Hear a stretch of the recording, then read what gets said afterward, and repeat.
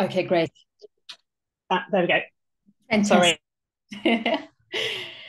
And are you happy for me to launch and go ahead, or would you like to say anything?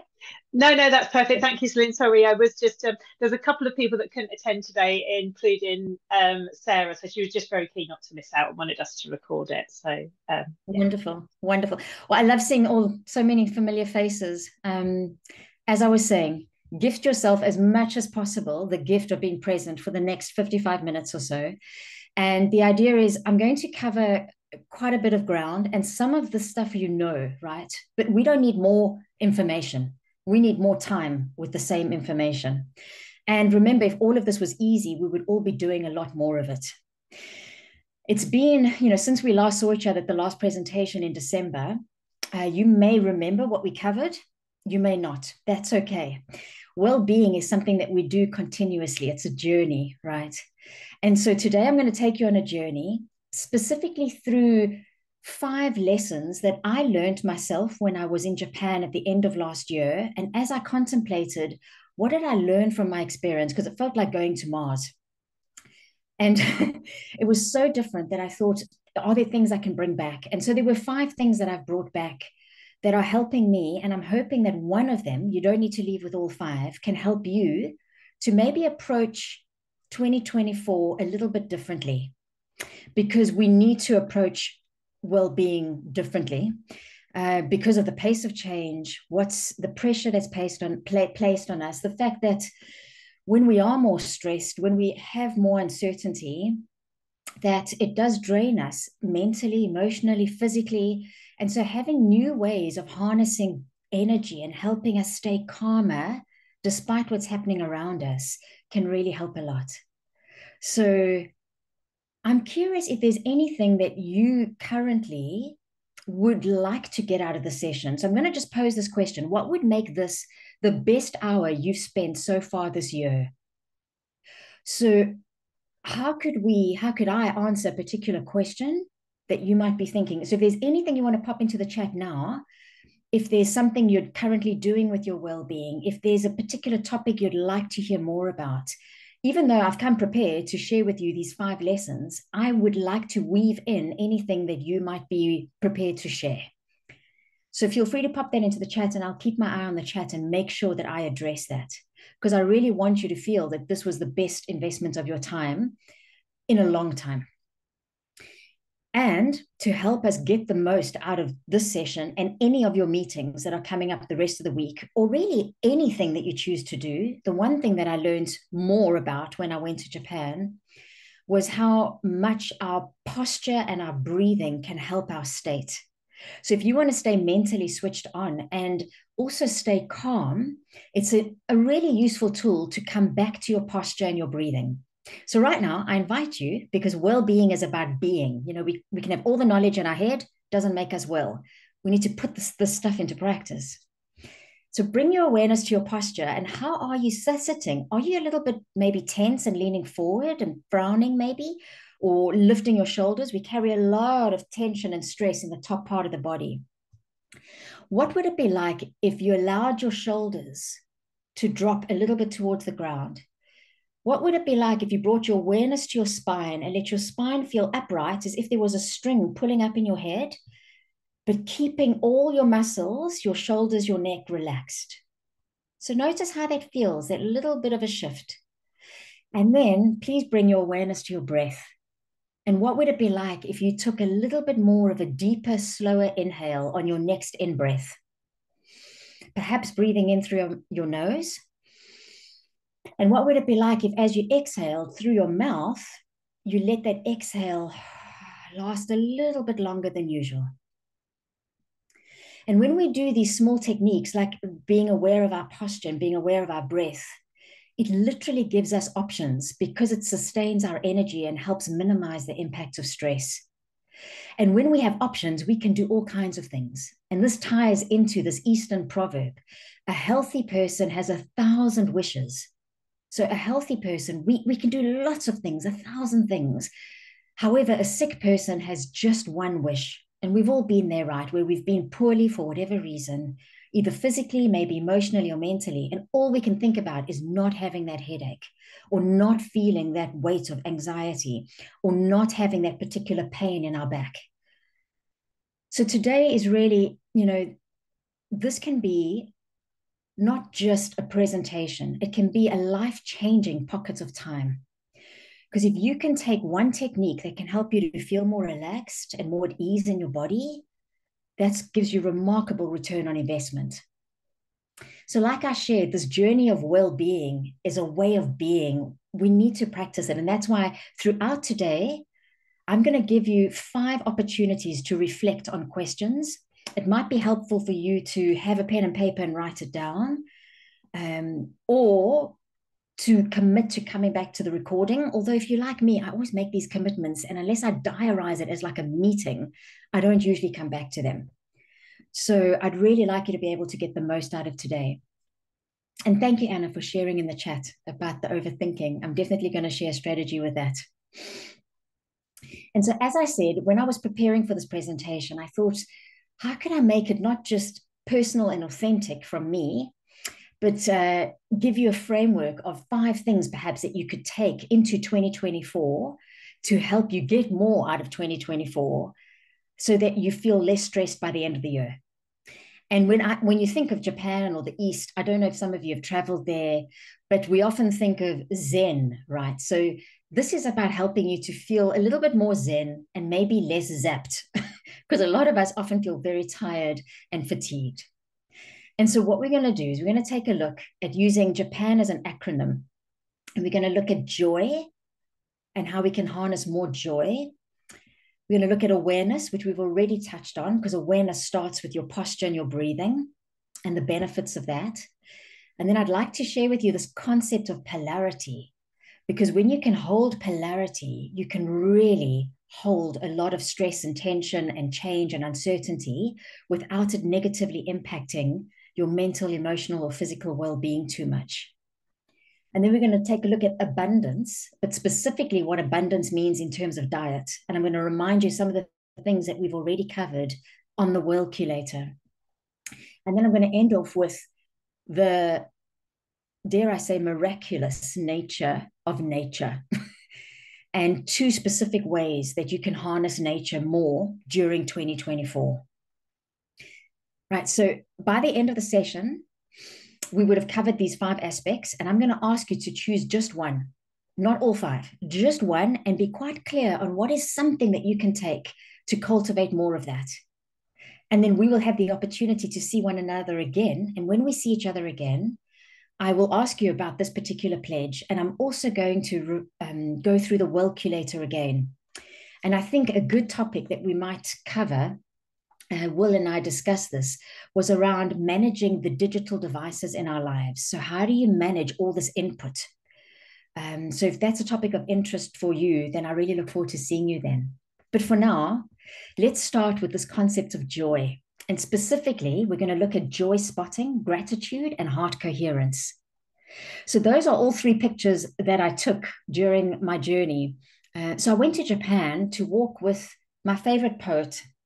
10 years ago, I discovered David Whyte.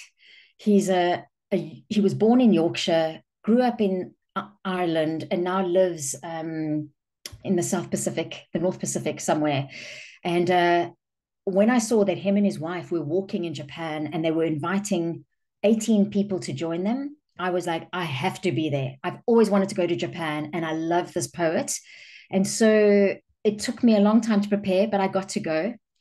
And these pictures, all the pictures in the presentation, by the way, come from that experience. We walked for 1 week on what's called the Nakasendo Trail, which is this beautiful route in the mountains between Kyoto and Tokyo.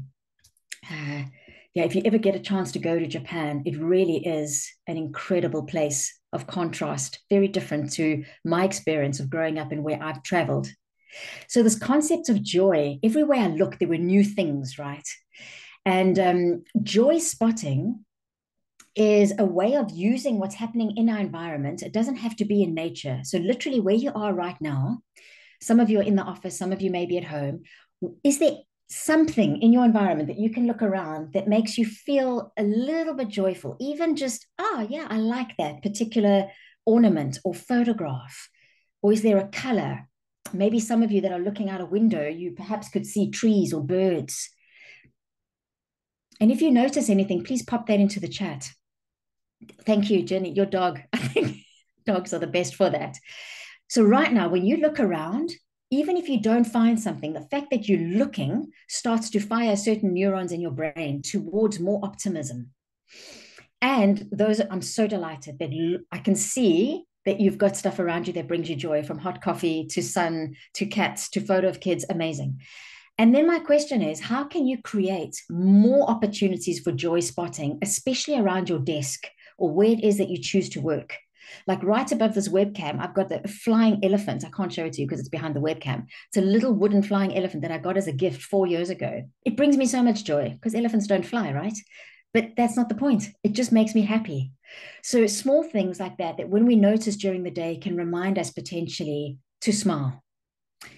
And then when we actively look for things to make us joyful, it shifts our internal chemistry. So now I'm going to share a piece of research that comes out of Harvard by this author, Sean Acor. He's written a lot around happiness and joy and gratitude. And some of his latest research has shown that when you decide to pause and think about what you're grateful for, you shift your internal chemistry, you reduce the amount of cortisol in your system, you increase oxytocin and dopamine, and you help certain neurons in the learning center open up. So you become more creative and open, as opposed to what stress does, right? It closes us down and we lose big picture thinking. So I'm not sure if any of you have a particular gratitude practice, because it's not always easy to feel joy, especially with the messiness and challenge that life brings. You know, just this journey of being human brings a lot of opportunities to not be joyful. And if we rely on the outer world, like the weather or geopolitical climates or work or people, to be a certain way in order to be happy, we might never find that happiness. So it really is an inside job. And what can help us from the inside is to find opportunities to notice things that make us feel joy, but also to think about what we are grateful for and to make that a daily practice. So if you've got a family and you sit down for an evening meal, perhaps that will be a good time to practice a bit of gratitude. I tend to, in the morning, when I'm having my morning coffee, I like to sit, and even if I only have 3-4 minutes, I will think about the day before, and I'll try and always think about 3 things that I've been grateful for. There's something magical about the 3 things. It's been studied a lot, not just by Sean Acor, but many other people, to show that it has a positive impact. Now, I wanted to give you 2 resources that if you feel drawn to this concept of joy and joy spotting, or maybe you're a bit skeptical, you're like, I don't know, it feels a bit woo-woo to me, and I just don't feel joyful. This is the first resource that I can recommend. It's a TED Talk by Ingrid Fettel-Lee called Where Joy Hides and How to Find It. It's a wonderful way to spend 17 or 18 minutes. And she's done a lot of research around, in our natural environment, there are things that make humans feel good. So if you would like ideas of what to bring into your desk or your workspace, this TED Talk can give you a lot of ideas around what shapes work, what colors work, what pictures work. It's a really fun presentation. And perhaps some of you, maybe, I don't know, if you're managing teams or you want to perhaps as a group, perhaps make a cup of tea or coffee and sit and watch it together and then have a conversation around it. And when we bring together this gratitude or joy, and we link it with slow, deep breathing, especially if you do what we call heart-focused breathing. So heart-focused breathing is when you imagine, and you can do this right now for 2 or 3 breaths, is as you breathe in, even though you're breathing in through your nose or your mouth, you imagine the air coming in through your heart, and as you breathe out through your heart. So perhaps try that as I keep on speaking. So inhale, and imagine air coming in through the upper part of your chest, and as you exhale, out through your chest. And that awareness of bringing your attention to the heart area They've measured this. It increases the electromagnetic field around the heart. It's quite phenomenal. We've now got these incredible devices. You know, it's a bit like going to the doctor if you've ever had an ECG, and then that's what they do. They put these little monitors on your chest and they measure the field that your heart is giving off. And your heart literally gets stronger when you slowly breathe in and out and you think of something that brings you joy or something that you love or some kind of gratitude or appreciation. This is a well-studied concept, especially from the HeartMath Institute. And what it does, those of you might already know about HRV, heart rate variability, and it helps your heart rate variability to increase, which is your internal fitness for stress. It increases your internal resilience to stress. So no matter what happens around you, you could get caught in a traffic jam, you could put on the news and hear terrible news, you could experience some kind of personal issue that's difficult. But when you use these techniques of breathing and helping the nervous system, you can still maintain a sense of calm despite what's happening around you. Yeah, thank you, Paul. Absolutely. Less vacillation, because vacillation is exhausting, right? When we have these highs and lows and highs and lows. So keeping the sense of calm, I mean, a lot of people are saying it's going to be one of the top trends to see whether people stay resilient, and especially around managing mental health. So if you would like to explore this concept a bit more, I can highly recommend Dr. Joe Dispenza is doing groundbreaking work in this space, using this breathing technique linked to a positive emotion. And his blog has got so much information if you wanted to take a look at that. And then there are also meditations that are available that you can get from him. So we're going to move on, but we have our first reflection. We've spoken about joy, joy spotting, gratitude, this concept of heart coherence, which is focusing on your heart as you breathe. How will you cultivate more joy or gratitude in 2024? You may not know the answer straight away to this. Giving yourself the permission to be curious already opens up that mindset so your subconscious mind can think about it.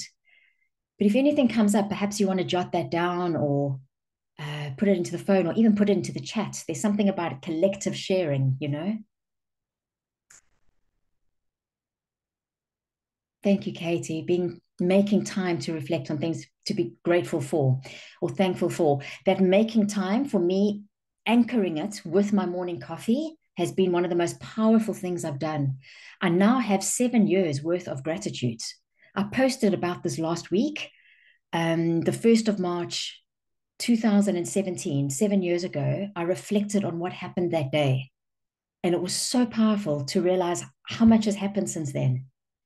So, yeah, these little practices that we start over time can bring us a treasure of well-being. Thank you so much for the reflections and shares. I'd like us now to move on to awareness, which we started with right at the start when I asked you, how are you feeling anyway? Like, what's happening inside your body? That's bringing a sense of awareness. So this concept of mindfulness can be quite vague. And yeah, it helps to meditate and have mindfulness practices. But really, it's about trying to be more mindful every waking moment. So even right now, when you're in this presentation or after this presentation, how you go into your next meeting or how you go into lunch or how you go into your afternoon and how you arrive back home and meet up with the family this evening, are you mindful? And the best definition of mindfulness, because there's many, but the one that I really, really always come back to is this.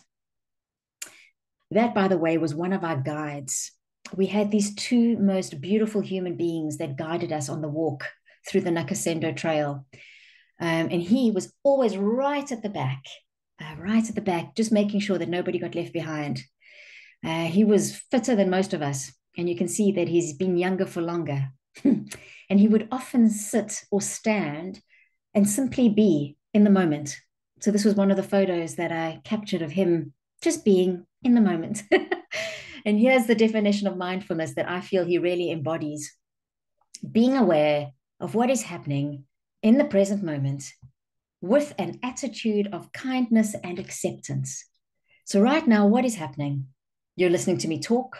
You might be solely focused on this and feeling good and grateful and there's a sense of acceptance and kindness, maybe there's a lot going on in your head and it's easy to get irritated. That inner voice can make us feel irritation. How could you rather see, okay, I've got all this stuff going on. Something happened on the weekend. I've got a big thing coming up this week. I had an argument with somebody this morning, and that's okay because that's part of being alive. We seem to have this idea that everything should go well all the time. That is absolutely not what being human is about. But it's rather, about being able to vacillate, to use that word, but without losing, I guess, too much of our sense of control. And what can help with this is when I started the walk in Japan, right at the beginning on day one, they asked us to write on this board where we're from. And I remember struggling because I was like, am I from the UK or am I from South Africa or am I from France? My entire family live in France. I was born in South Africa. I've now lived for 7 years in the UK. And, where's home anyway? But it made me reflect on how we can often live in the past or we can live too much in the future. So I remember, I think this was day 4. It was so hard to find coffee, by the way, in Japan. Coffee is not a thing. Well, certainly not in the mountains. Green tea and matcha tea, which I think tastes like blended lawn, is not my thing. That was easy to find. But I found coffee. And so I sat and I was planning the next day's routes. And I noticed myself living towards, the last day we had 20 kilometers to walk and then we were going to end at the Tokyo train station. And I was a little bit anxious about that. And I was like, you know what? Either we live in the past or we live in the future. We often forget about the here and the now. So maybe being aware of that, mindful of when you're thinking too much about things of the past and worrying too much about the future, how could you be more in what's happening right now in this moment? And I know this is easier said than done. And this can take a lifetime to even just notice how our thoughts are. What can help, though, is to give yourself a mindful minute.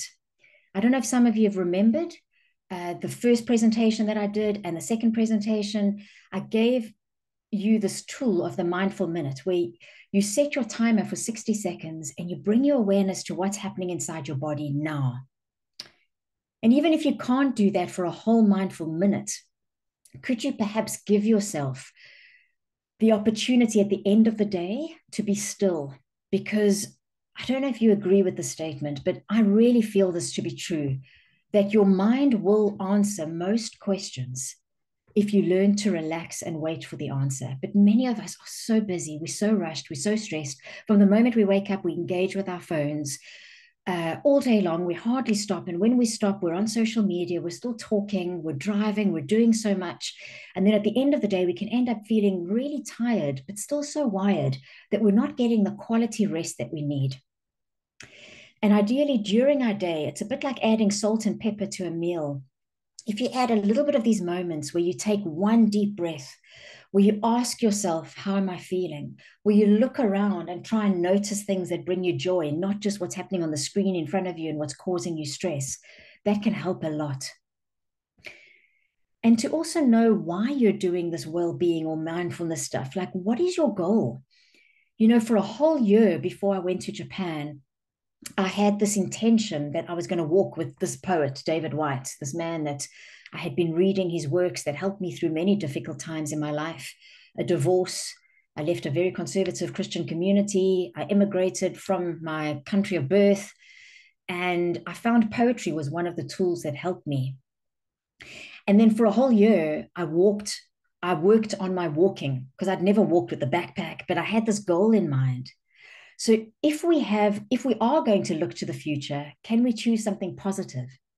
Is what I'm saying, as opposed to just worrying too much about the future, which hasn't happened. And we live in a society that does not make it easy, right, to live in the present moment, because generally we live in a society that encourages fear and scarcity, which is why I choose not to focus on the news. I let the news find me.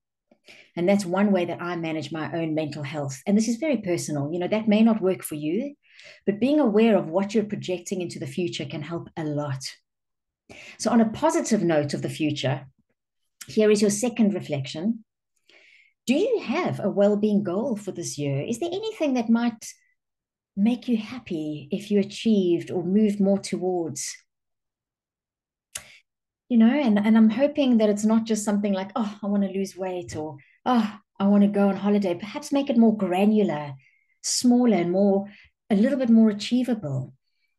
But doing a long walk, so my goal was to be able to walk 10 to 15 kilometers a day with a backpack. And that really helped me to walk through the summer last year. So I was prepared for this trip. And yeah, getting more good quality sleep. I know you're not alone in wanting that. So, what can help you with getting more quality sleep potentially? And Anna, I don't know if you remember, I've spoken about this before. This concept of NSDR, non sleep deep rest, which is a beautiful way to relax the body wherever you are. That's why that chap is fully clothed. Ideally, it's helpful to do it lying down. So I know those of you at the office, you may not want to lie down on the floor, but you could go sit somewhere quietly with your earphones. And if you find an NSDR on YouTube, some of them are 10 minutes or less. If you would like one from me, because people have said that my voice is soothing, I will gladly share. In fact, I will, as a follow up note to this presentation, share a link where you can find a 9-minute NSDR that I've done. And then there's longer ones available on many apps and YouTube. And it's a wonderful way to help the brain and the heart relax. It's almost like you've had a power nap without having to actually fall asleep. I love that you're using that almost most days now. Yeah, I can't, sometimes I forget just how powerful non-sleep deep rest can be as a meditation. And then when I do it, I'm reminded. So I'm very delighted that you're doing that. If we have time at the end of the presentation, I might do an NSDR, but I'd like to get through the content first, and then we can see if there's time for that. And please look out for the link if you'd like to have a recording. Can you remember what letter we're moving on to? Yeah, so we're moving on to P, which is polarity. And I'm curious, before I tell you what I'm going to talk about around polarity, what comes up for you when you hear the word polarity? And would you pop that into the chat? When you hear the word polarity or think of polarity, what do you think of? Is there a picture? Is there an item? Is there a concept?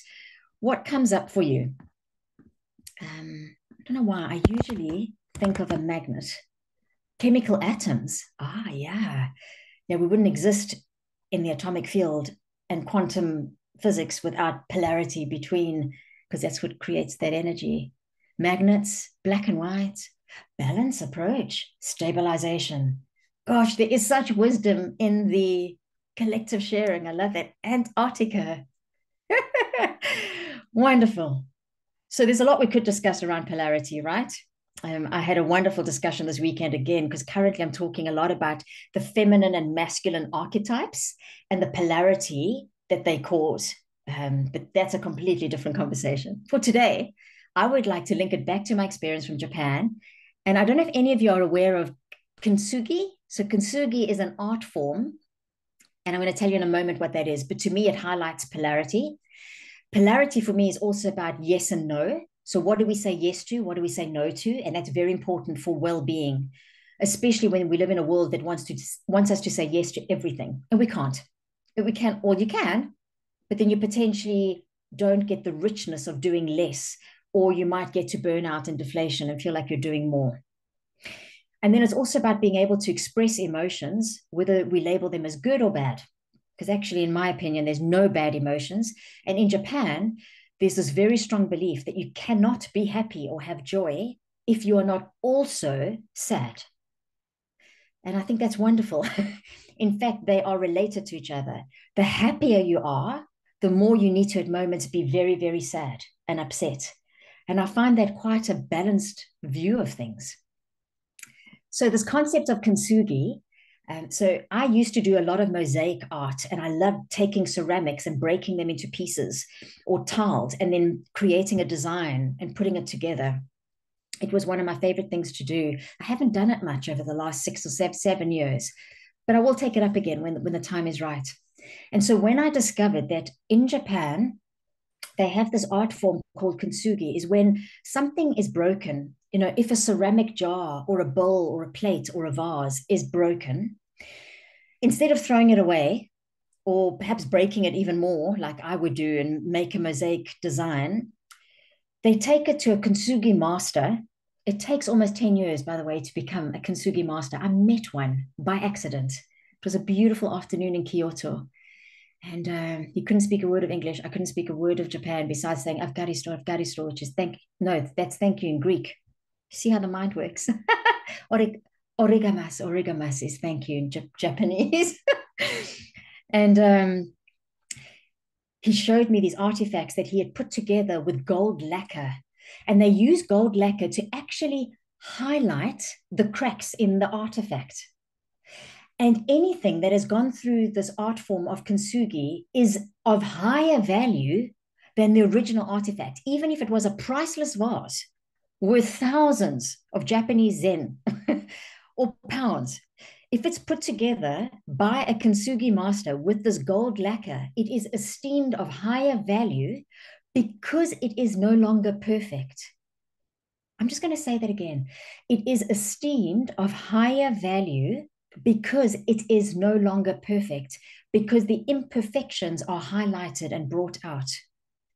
And that ties in with this Japanese approach to when we are sad or upset or angry, they do not suppress those emotions. It is important to express them, and everything is welcome.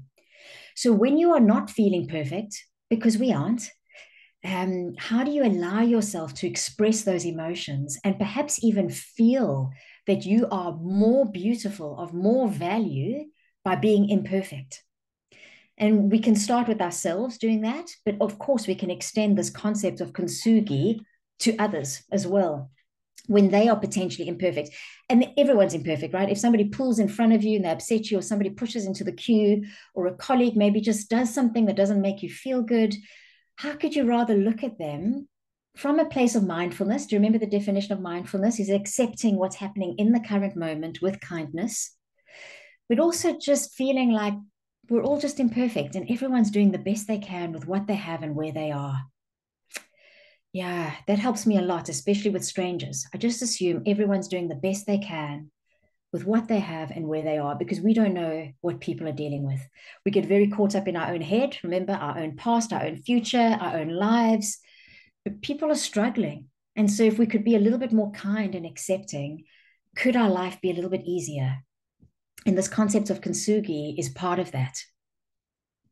Another example of how I experienced where we just don't know what's going to happen and things can be out of our control was the same afternoon that I met the kintsugi master. I was walking in the streets of Kyoto. I was starving hungry and I wasn't sure where to go and eat. And so I saw this restaurant and I peeped in under I forgot the name of what those curtains are, but every single place in Japan has these beautiful drapings outside the door, and there's some symbolic meaning for them. And I peeped in and I was like, okay, I think I'm going to go eat there. And in the window, I spotted those little bowls with the egg. And I thought, okay, great. I'm going to point to what I want. So I pointed to the one that I wanted. And I was like, oh, well, she's going to come and cook the stir fry. And I sat at this table. There was this heated plate. And then she brought me the dish, which looked exactly like what was in the window. And I was like, okay, I'm going to start cooking this. I actually poured that dish onto the hot plate. And she came running back. And she was no. And she was like speaking in Japanese, and she scooped all the stuff up, and she was like, no. And then she made me understand that she was serving me, and I needed to not do anything myself. Maybe it's the South African in me. Like you put a hot plate in front of me or a fire, and you give me food, like I'm gonna barbecue, right? Like it's just the way I'm wired. So I sat back, and I'm like, oh, okay, I'll let her do it. And then she created a dish that I would never have created for myself.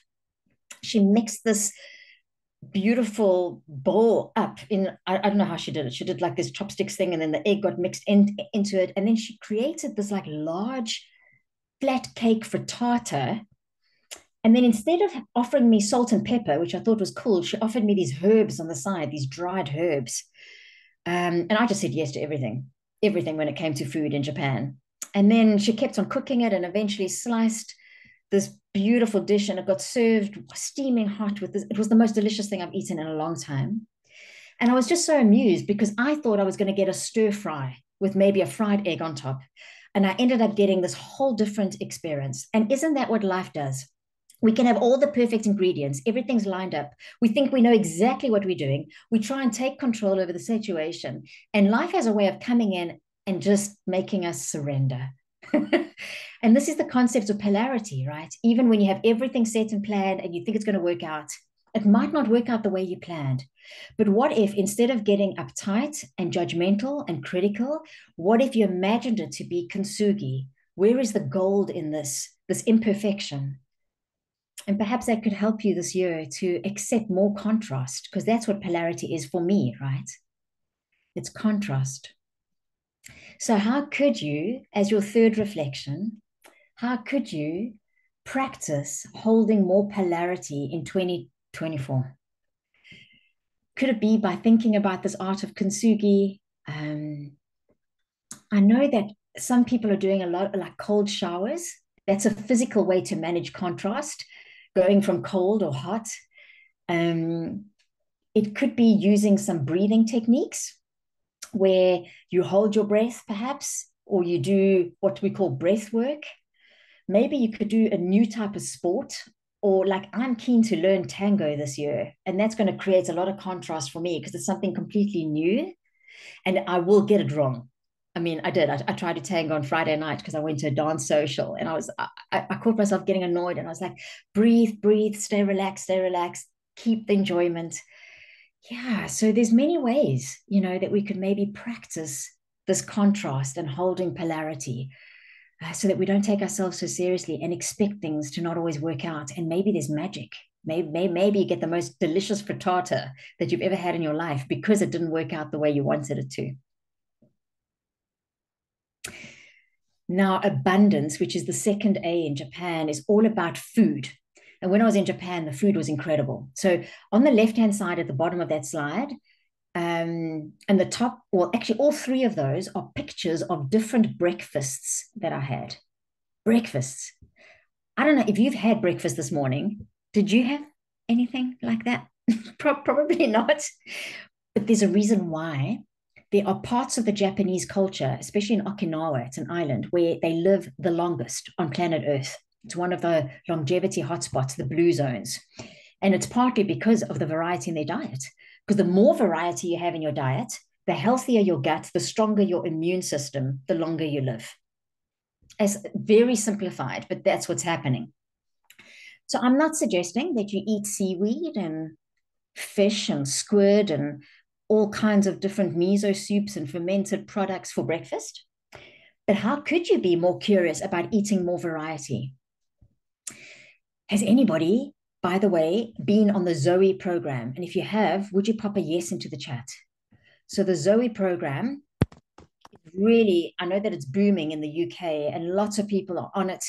And it makes you very aware of your gut microbiome and how many variety of foods you eat and what foods are good for you. There's a strong focus on gut health. So if you haven't done the program and you're interested in understanding more about how your body responds to food, I can highly recommend it. Yeah, it's really good. And you get a lot of information. And even if you don't go on the program, their podcast is super interesting. So Dr. Tim Spector shares a lot of information. The latest one is all about coffee. Is coffee good for you? Is it not? If it matters, by the way, the good news is that it is actually good for you. And interestingly, it even contributes a little bit of fiber to your diet. So what we know, though, is the more variety of foods you eat, the more likely you are to have better gut health. And ideally, we should be eating 30 different plant-based foods in a week.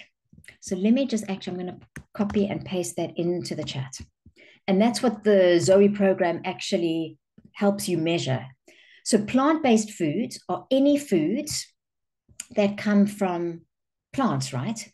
So here's an example on the slide. So all your fruits, all your vegetables.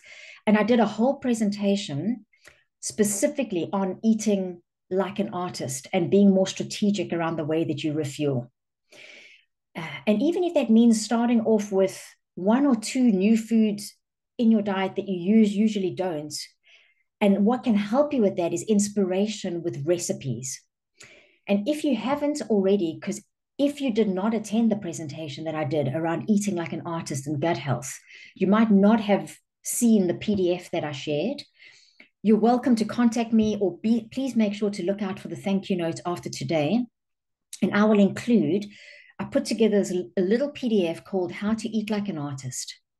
And there are two resources in there that can perhaps be very helpful for you to help get more of an abundance in your diet so that you can help your gut health and your immunity. So there's a page, I think it's the second or third last page in the PDF. And there I share 1, 2, 3, 4, 5, 6, 7 different ways that you can eat more colorful foods. And maybe you can just choose one of them, like soup, or making healthy smoothies now that spring and summer's on our doorstep. Or how could you maybe make your own spreads and dips instead of always buying the same tzatziki or salsa or guacamole or hummus at the store?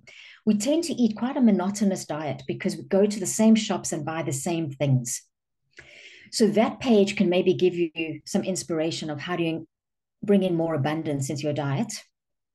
But so too could the list that I call the rainbow food list. So I've put together, it's not an infinite list, there's many more options, but here are a group of red, orange, yellow, green, blue, indigo, beige, or brown foods to show you that there is a lot of variety out there, you know, herbs and spices and all the plants and vegetables. And if you can, over a week, expose your gut to 30 different fruits, vegetables, herbs, and spices. And it sounds like a lot, but what if you decide to have, if I go to the previous slide, if you have a stir fry. So tonight you decide Monday, meat free, let's go for a vegetable based meal, let's make a stir fry. If you were making a stir fry, I don't know about you, but you would probably, I would use red cabbage, maybe even white cabbage, that's 2, carrots, 1 pepper at least, maybe some sugar snap peas and sweet corn. Would I add anything else to that? Maybe mushrooms. So there I've got 7 vegetables with maybe some beautiful fresh herbs in one dish. And if you have a lovely maybe portion of like 4 fistfuls, you've exposed yourself to 7 vegetables and half your daily quota for plant-based foods in one meal. So that's why having more plant-based meals, if you do that 3 or 4 times in the week, and you're eating many more than 3 or 4 times, you're probably eating 20, 21 times a week. So that's how we can get to this number and this variety without it feeling like I have to turn into a vegan, because you don't need to do that. So the second last reflection, how will you eat more like an artist this year? So how will you eat more like an artist? If you feel that that's something that you want to do, be sure to look at the PDF, or maybe I also do a weekly recipe. So 5 ingredients or less, you can sign up for that on my website, or get yourself a new recipe book, or get one of those food boxes like Mindful Chef delivered once a month, and find ways to inspire you on how to eat more like an artist and get more color into your diet, because it may just help you to live longer and have quality of life in those years, because that's what we're seeing with these longevity hotspots. Right, we're on to the last letter of Japan, which is nature. Now, we know nature is good for us, right? I think most of us have probably had the experience of walking through a forest, maybe seeing a big lake or piece of water, or maybe you get to go to the ocean, or even just spending time in your garden. Or maybe, I know whenever I walk up into my kitchen, on the kitchen windowsill, I've got a beautiful selection of orchids. I can't grow orchids anywhere else except in the kitchen. Don't know what it is, but when they're there, I've got an orchid that's been with me for almost 5 years now, which is unknown because I'm not really a green thumb kind of person. So in Japan, the doctors for a long time, this is finally happening now in the West, but the doctors would prescribe something called forest bathing for people who had anxiety or depression. And forest bathing is where you go into the forest. You usually would go with a guide who would take you through a process of using your senses. So looking at the different colors, smelling the different smells, touching the bark and the leaves and the soil, feeling the air temperature and how the leaves crush beneath your feet. And even when I did a forest bathing experience in Japan with a guide, she got us to taste the air, and she knew what to pick, and she picked 1 or 2 leaves and she said, just bite this. So we really used our whole senses. And I mean, the research is there. It's just nature soothes your nervous system. So, how could you spend more time in nature?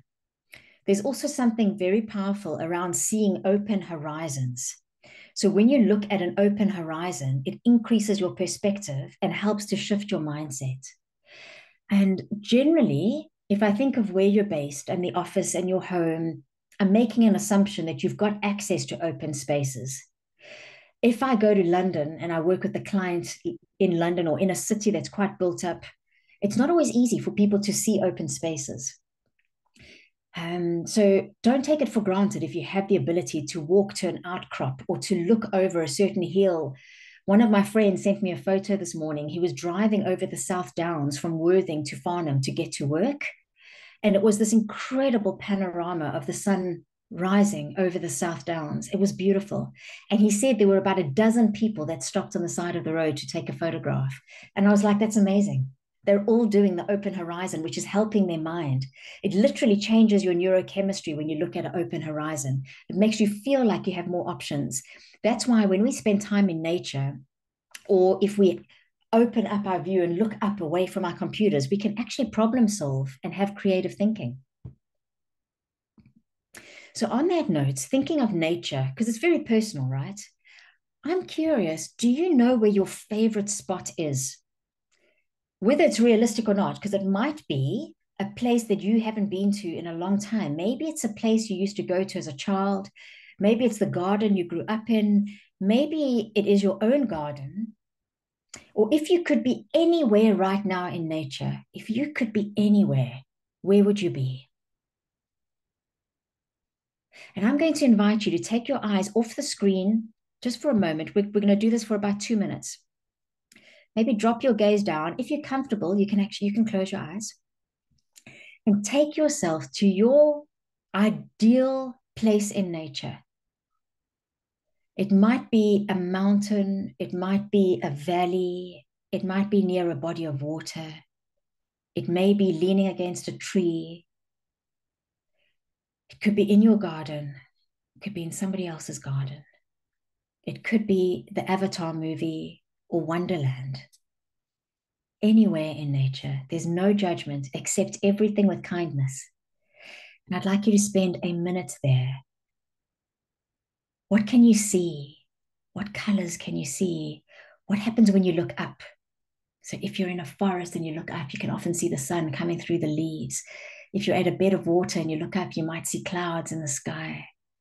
If you are in outer space or Wonderland, what happens if you look up? Do you see fairies and psychedelic patterns? And yeah, it's all welcome. It's your place of nature. What can you hear?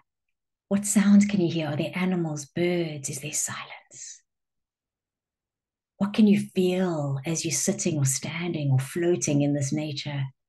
Maybe you're floating in warm water in the ocean. You can hear the sound that water makes when you're underwater. Maybe you can hear somebody laughing, birds chirping. What can you feel? The temperatures, the textures. Is there any taste?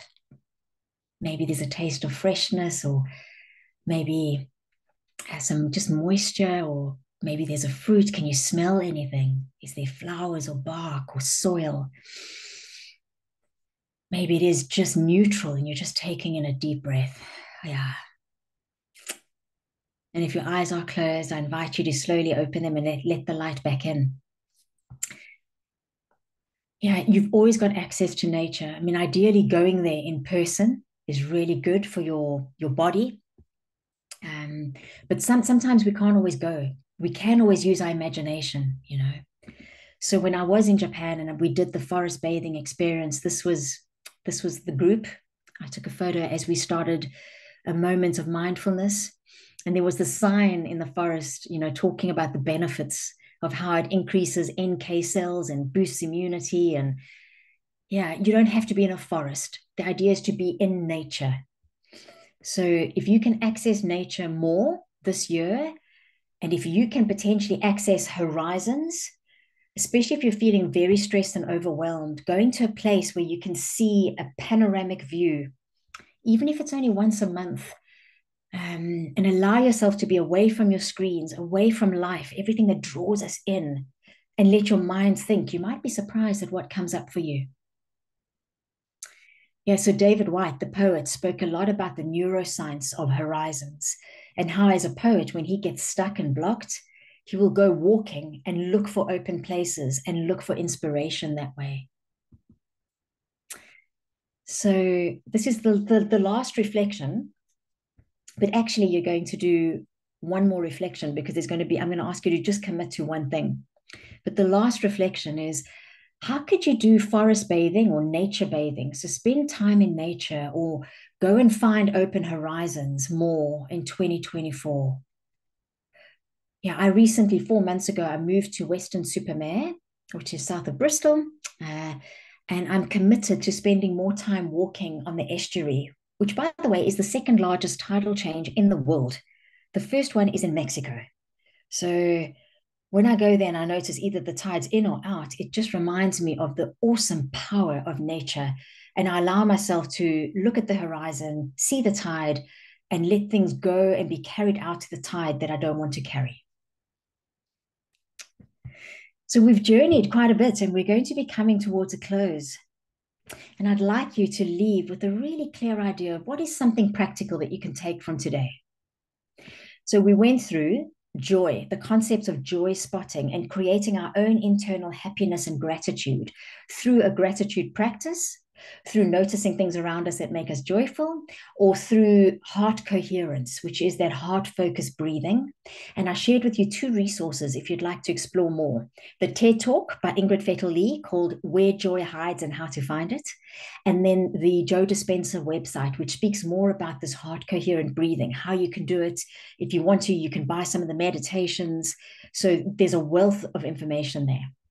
Then we went through mindfulness, which starts with awareness. How am I? How are you?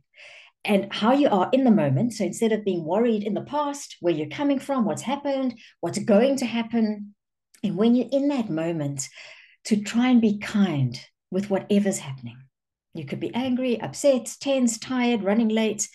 How can you be in the present moment with acceptance and kindness?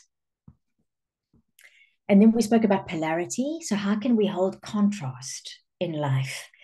And the beautiful art form of kintsugi, when those dishes are cracked and instead of throwing them away, put things back together with gold so that you feel more valuable, even though you might be imperfect, which we all are. And then we spoke about abundance, specifically abundance in our diet, so that it helps with gut health and immunity so that we can live longer with better quality of life. And there's many different ways. We can always potentially add more variety to our diet. And then I ended with nature, specifically the concept of forest bathing, which is around using your senses in a natural setting or seeing open horizons. So that's quite a bit, right? Like we've covered at least 10, maybe 15 different concepts in that. That's too much for you to take away. If you're going to take action and put this well-being into action, I would like you to commit to one thing. So which of these 5 lessons, joy, awareness, polarity, abundance, nature, do you feel actually that can add value to my well-being this year? And what is one small action you can take? I've spoken about the importance of taking small steps. Consistency is better than intensity. So, how will you make this one action easy and obvious to do? And if you're happy to share in the chat, there's something powerful about a public declaration, but also powerful for me to see what are you going to take from the session? So I'll give you a moment to think about that. And is there something that you would like to do around either joy or awareness or polarity or abundance or nature? And how can you take an action on ideally today or tomorrow? Like the sooner you act on something, the better, because then you create that momentum, right? And that gives you positive reinforcement. And please know that I am just an email away. So I'm going to share a thank you note when I get the recording for today with the slides. I will attach the link so that if you'd like to go download that non-sleep deep rest relaxation that I've done, you can get that. I'll also attach the Eat Like an Artist guide. I've also got a guide on forest bathing. So I will attach that too. And you can respond if you have any questions. I'm one of your well-being partners. If I don't have the answer, I'll do my best to find the answer for you, because collectively we can help each other. And especially as a team, at CIWWM, like this well-being is such an important part of the culture.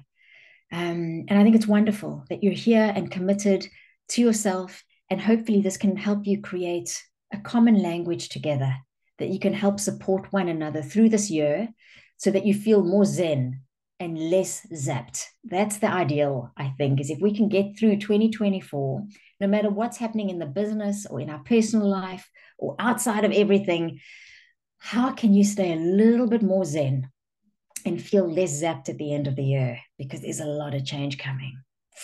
Life as we know it is going to change so quickly over the next few years. And we can get freaked out by that, or we can approach it with the way that we approach joy, awareness, polarity, abundance, and nature. Nature shows us that cycles are so important. So thank you. I've shared that I'm here to serve you. I'm extending a helping hand, so feel free to reach out. And if anybody wants to stay on and ask a question or two, please do. Otherwise, I want to say thank you for your time. Thank you for the shares that are coming up, going through nature, through bike rides, daily gratitude, and changing your internal narrative. That's a big thing. That could take a lot longer than just 2024. So be patient. Yeah. And you can always come back to the recording. So perhaps before you go into your next meeting, set an hour in your diary to watch it.